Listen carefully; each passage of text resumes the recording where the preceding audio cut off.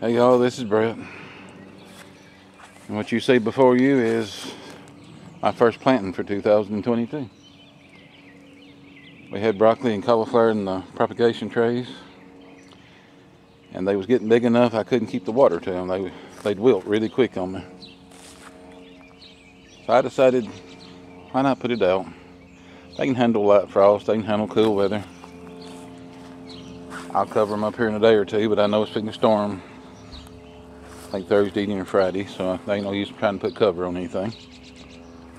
Might as well let them have the water. But we got our first 2 rolls out.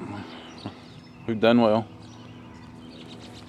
I got my old tiller out, the one I bought for scrap that I repaired, and it dug good again, so it's been well worth its repair money.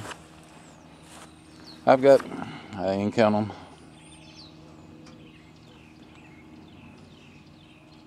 about 18 or 20 of each one.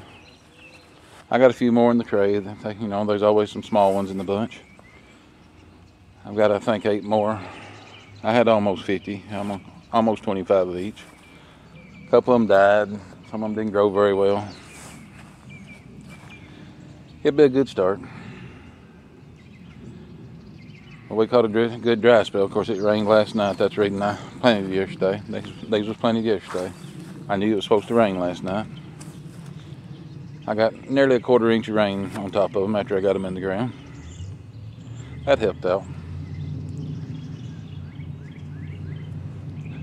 Didn't get much done. It started raining about the time I got these in. I did leave a spot down here at the bottom. I've got some Brussels sprouts.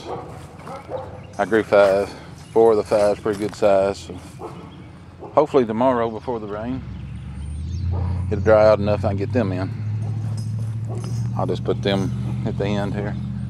They got a little more shade that way because they'll last longer. You know, they grow a lot longer. It gets really hot, so we figured out this is also a good place to plant